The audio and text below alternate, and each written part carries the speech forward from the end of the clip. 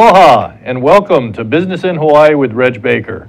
We're a weekly show that broadcasts live every Thursday at 2 o'clock for 30 minutes from 2 to 2:30. We focus on successful stories in Hawaii for businesses and their owners. There's also successful individuals that we highlight occasionally and maybe some organizations that help those reach success. So today we're going to have the Central Pacific Bank here today. We've got Susan Utsugi, who is the Senior Vice President and Director of Business Banking for the bank.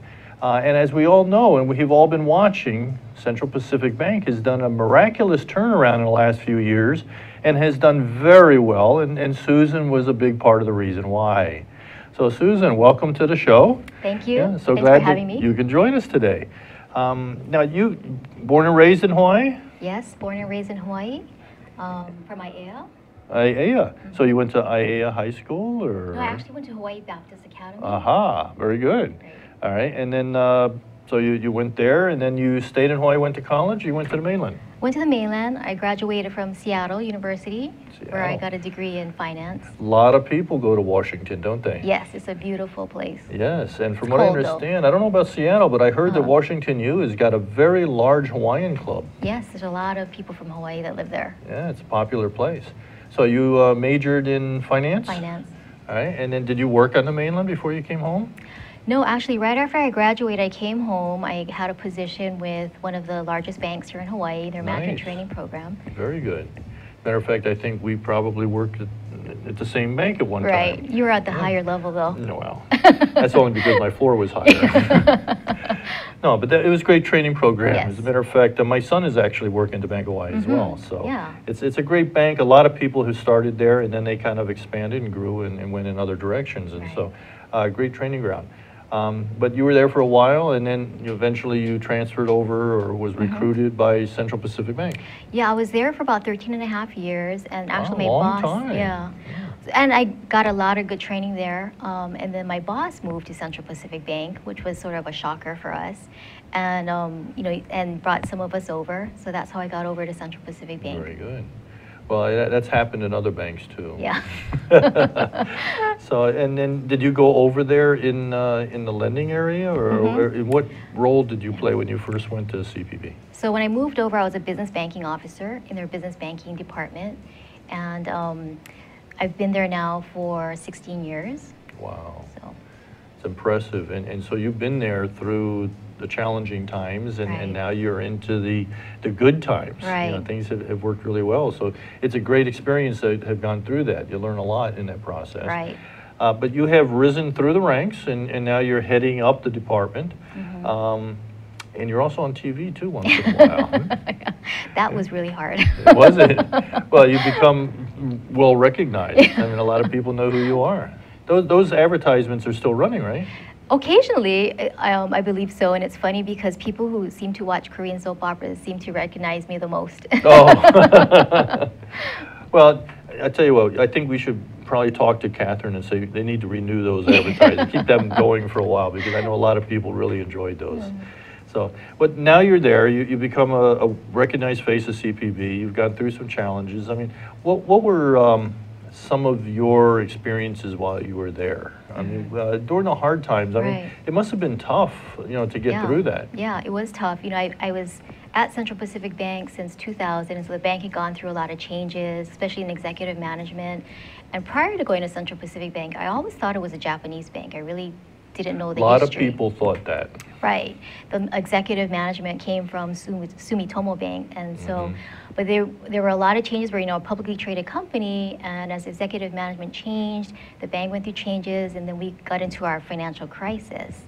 So it was tough. It was a very interesting time, and I learned a lot. And I'm glad I stuck it out, because I learned so much. And I think now that we're over it, thankfully, and we're very successful, we don't want to forget what we went through. You know, we want to learn from our lessons, and you don't want to repeat history. No, yeah. But the bank really, we had to, you know, bind together.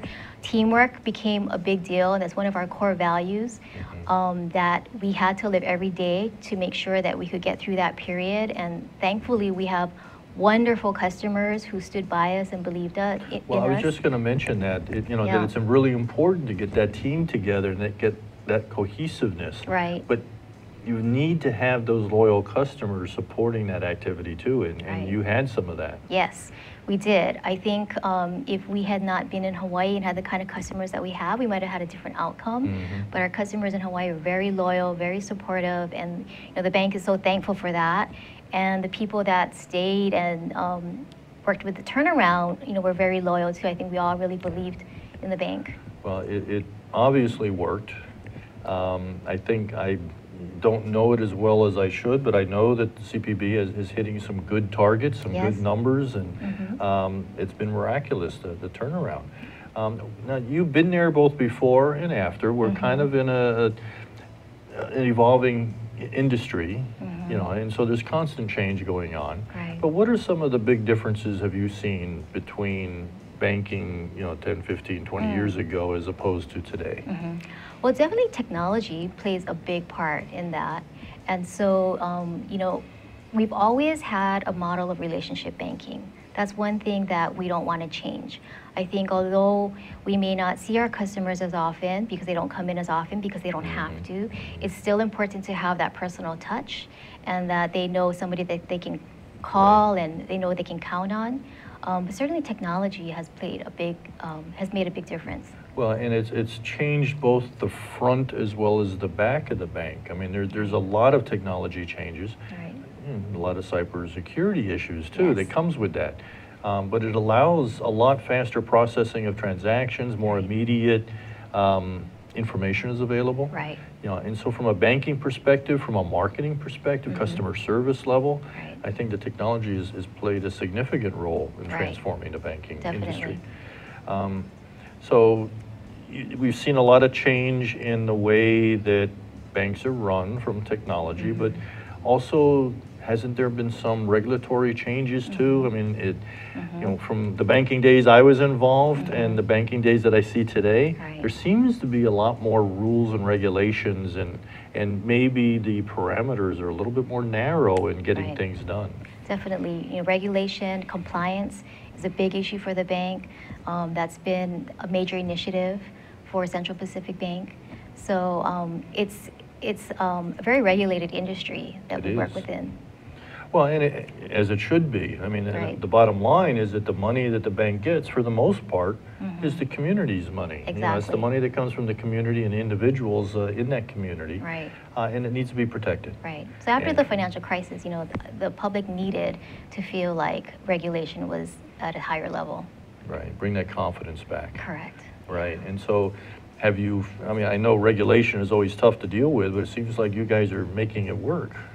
Well, yeah, I think because, we work within the parameters that we have to, but I think the customer relationship is really what drives us. And while we have certain constraints, it's a matter of knowing your customer. When you know your customer and you have a relationship, you can identify the needs and the opportunities, and they trust that you are looking out for their best interest, and that's what makes it work. Right. So even with all the technology and with the rules and regulations, it's still a relationship type business. Right. Right. And how does CPB establish those relationships? I mean, you've got branches, and I guess you're out in the community a lot. Right. Well, so we have our branch network, and our branch folks really make a point to get to know our customers, know them by name. And one of our core values is exceptional service. And so we try and deliver that every day. In business banking, we have 15 business bankers across the state, and they have a portfolio of customers.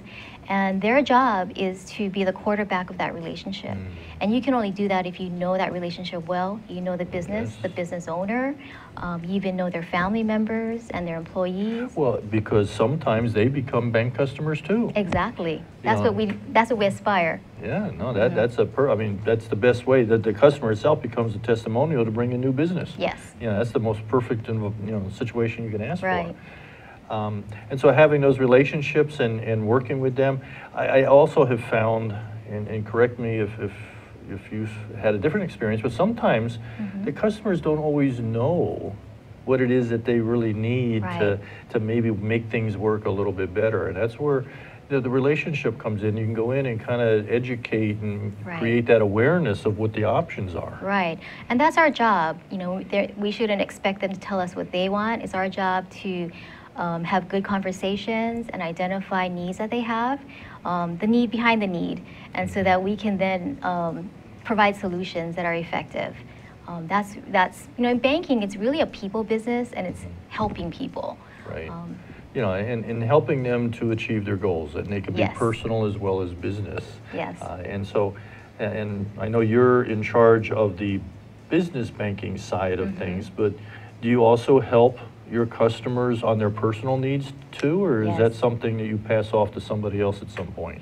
Well, so the business banking officer, as I mentioned, is the quarterback to the relationship. And within the bank, we offer all kinds of products and services. So that's what I like about Central Pacific Bank. You know, we're small enough where we can provide that personal attention, but we're also large enough where we can provide all of the products and services that our customers need.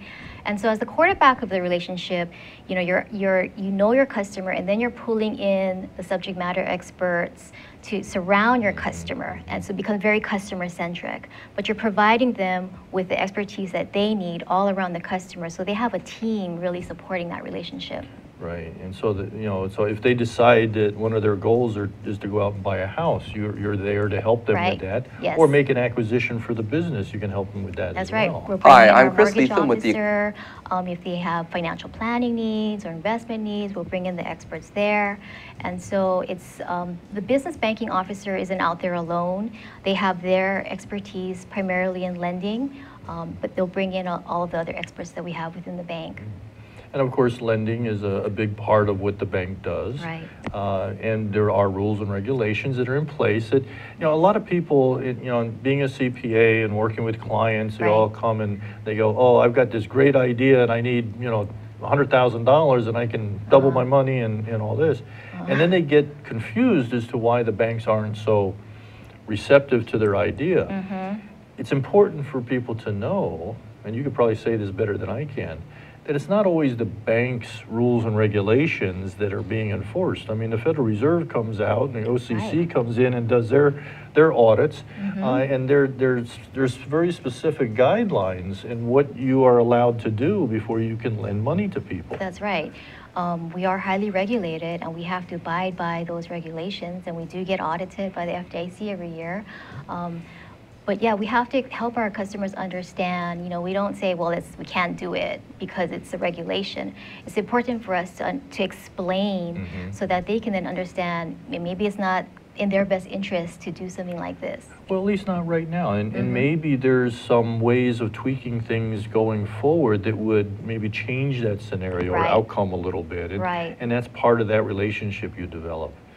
Now, I know that this segment went really quick, and we're going to go on break real fast. Okay. But this is Business in Hawaii with Reg Baker. I'm here today with Central Pacific Bank, and we're chatting not only about the success of Central Pacific Bank and the turnaround that they've gone through, which is truly amazing, but we're also going to be talking a little bit about, you know, the products and services and how CPB can do good things for you. So we'll be right back in about a minute. Hi, I'm Donna Blanchard. I'm the host of Center Stage, which is on Wednesdays at 2 o'clock here on ThinkTech. On Center Stage, I talk with artists about not only what they do and how they do it, but the meat of the conversation for me is why they do it, why we go through this. A lot of us are not making our livings doing this, and a lot of us would do this with our last dying breath if we had that choice. And that's what I love to talk to people about. I hope you enjoy watching it, and I hope you get inspired because there's an artist inside you too. Join us on Center Stage at 2 o'clock on Wednesdays.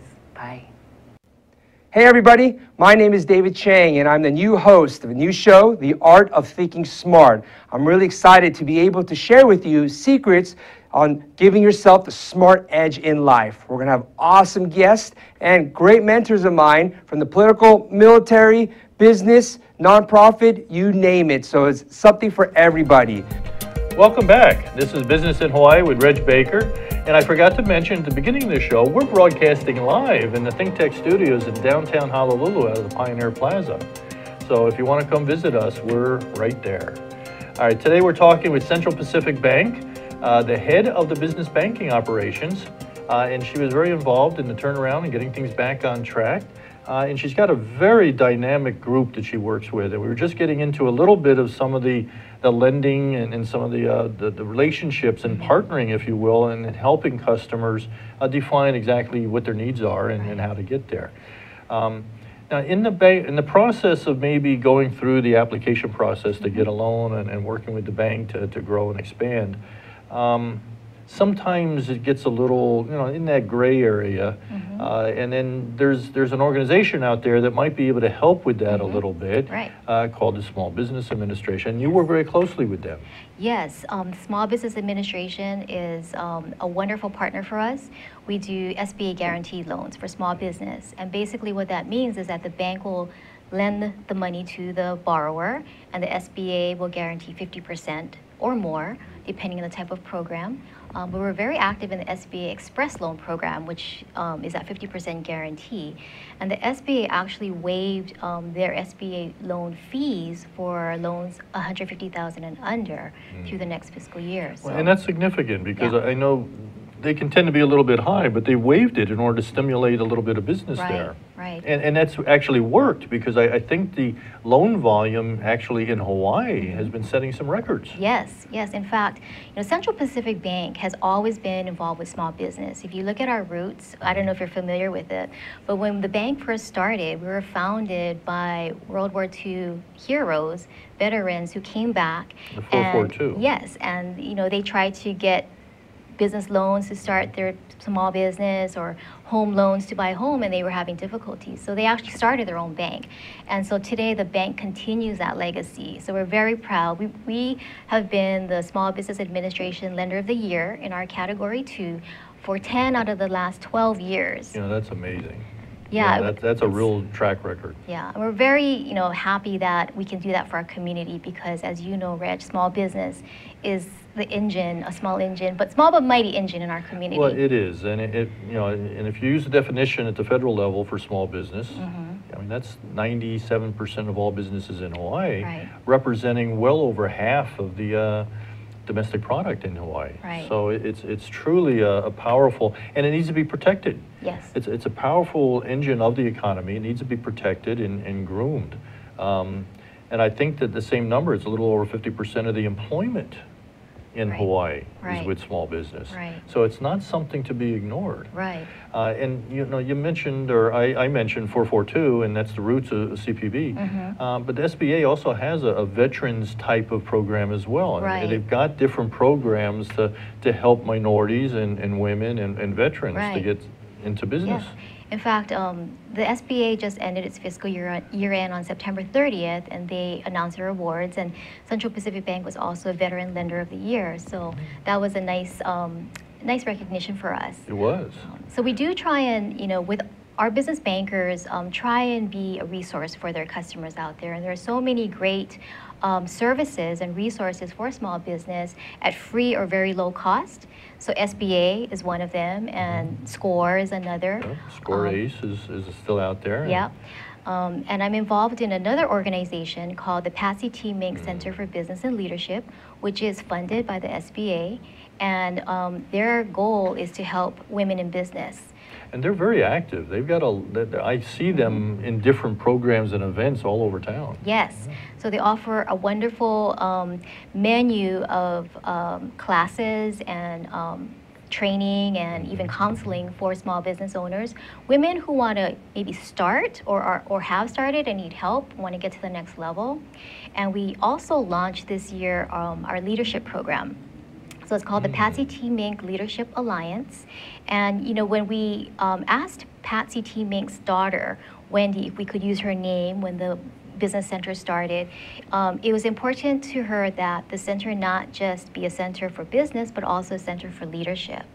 So earlier this year, we launched the first cohort, and we have 14 women who are up-and-comers, emerging leaders from their respective organizations. How long is the program for? It's a 6-month program. Wow. And so we're right about in the middle of the program, and we spent a lot of time creating a curriculum that we found women leaders need as they're coming up through the ranks.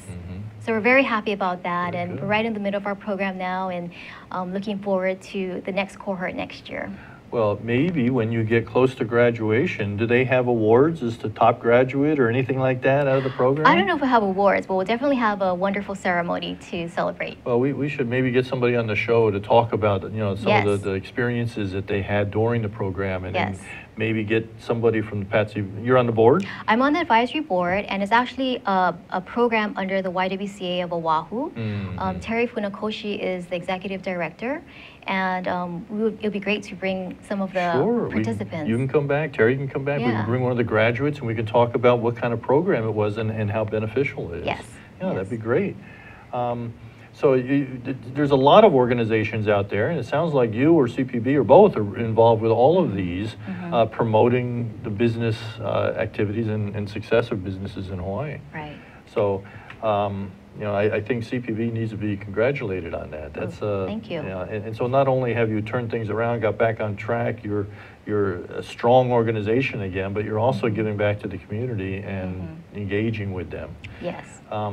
When you're dealing with some of your customers in the business banking world, they come to you and they're at various degrees of success or in the business cycle of their company. Right. From your experience of all this, what do you think are some of the specific challenges that they might be experiencing that you've seen Right. that you can give some advice on? Yeah. Business owners are so busy. They have to wear a lot of hats. And sometimes it's hard to take time out and work on your business instead of in your business. And so I think it's important for them to do that. And I think you would appreciate and know that understanding their financial position is very important. Business owners are not accountants necessarily, and that's okay, but they should include somebody on their team, their CPA or their accountant, who can help them understand. I think it's important for them to know the basics so that they can really use their financial statement, hopefully they're doing it on a monthly basis, to help them make decisions and help them maneuver. And there are resources out there that we've talked about that can help them do that. So I think that's important. Management is really the key, I think, to a business success. Well, and it's hard to manage something if you can't measure it. Yes. And so having a measurement type of function within your organization, it doesn't necessarily have to be, measuring the P&Ls and the balance sheet, but you measure customer activities and number of accounts. There's a sales focus, a market focus, a finance, but you have to be able to have that measurement capability in order to properly manage your organization. Right. And time management, business owners, like I said, are busy. And so we try and provide services that will help them save time or save money. So we've introduced Bob. Oh, Bob. Yes, Who's Bob. Bob? Is that a new hire? It's not, for those who know Central Pacific Bank, it's not Bob Yee. It's actually the only Bob in the bank. But Bob is our business online banking service, and it's a free service. It allows business owners to have multiple users, and you can actually set access levels for security purposes. Very necessary these days. Right, and you can do free bill payment, free mobile deposits. Wait, I'm hearing free in there. Yes. Wow. And for a small fee, you can also do ACH transactions, which is something that small business will save time for small business, time and money. So we're very excited about that. Now, I hope I don't step on my toes here, but can you do the picture of the check and deposit that We can, yes. Wow. That's our mobile deposit service. That is so neat. I mean, Free. I've tried to play with it, deposit the same check 4 or 5 times. It doesn't work, but it's kind of neat to be able to do that, not go into the bank. Right. Yeah. Right. And so you see Bob is something that's going to, I guess, continue to transition the bank into that electronic digital world. Right. Yeah, I think there's going to be a lot more, technology will continue to play a part as the bank evolves and provides services to our customers that they really appreciate, especially business owners, because they don't have the kind of time, that others may, and they're wearing so many hats, and whatever we can do to help them, like I mentioned, save time, save money, and do their business better. Well, and that's always a challenge. And you've got, the demographics today, you've got some of the older generation that likes more of a, go to the branch and see the person and Right. talk to them, and in some ways that's the way they socialize. And then you got other people that they just love to take the pictures of the checks, or they can just automatic deposit into the account. They never have to Right. go in there. And so you've got this opposing type of process that you've got to have these relationships, but yet you get these relationships in totally different ways. Right, right. And you know, the millennials, my daughter's a millennial. I don't think she ever goes into the bank. But on the other hand, I tell her, you know, you should know someone there. Because Yes. when you have a problem, it's good to call someone who knows That's you right, and you that's know right. them. But you know, my son's in San Francisco. One of my boys are in San Francisco, and occasionally I might send him a couple dollars here and there. And so the first time he asked, I broke out my checkbook and I was going to write him a check, and he went a little bonkers. He said, "What in the world are you doing? You know, just go on your phone and send me the money." And I go, "Wow!" So I learned real quick how to do that, which was probably a mistake. But Yeah, my daughter will take any form of payment. yeah, that's good. Now there is, talk about the relationships. I mean, you're transitioning or focusing on any particular groups these days, trying to get a foothold into any industry or profession? Yeah, we've been really focusing on the healthcare industry, specifically dentists and physicians.